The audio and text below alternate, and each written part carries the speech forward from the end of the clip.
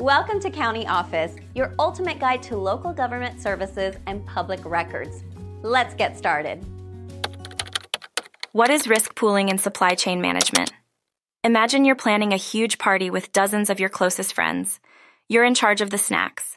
You could buy a bunch of different treats, hoping everyone will find something they like. Or you could pool your resources with a few other friends, sharing the cost and variety.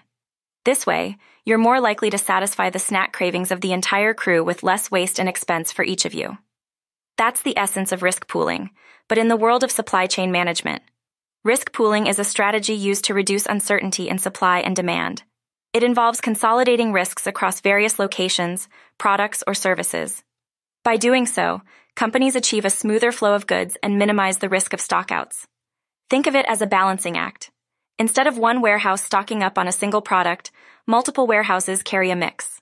If one location sees a sudden spike in demand, others can quickly step in to fill the gap.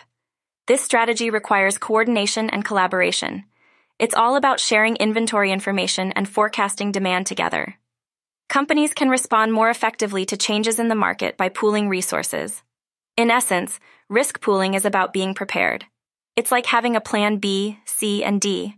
If one approach doesn't work out, another one will. This flexibility ensures that customers get what they need when they need it. Supply chain managers love risk pooling because it can lower costs. Less stockpiling means less money tied up in inventory, and less overstock means reduced waste and losses. Ultimately, risk pooling makes supply chains more resilient. It's about working smarter, not harder, to ensure that the right products are in the right place at the right time.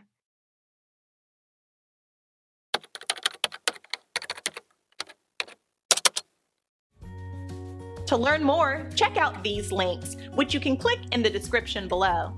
And feel free to comment your questions. We're here to help. Thanks for tuning in to our video. Please like and subscribe and leave a comment below. See you in the next video.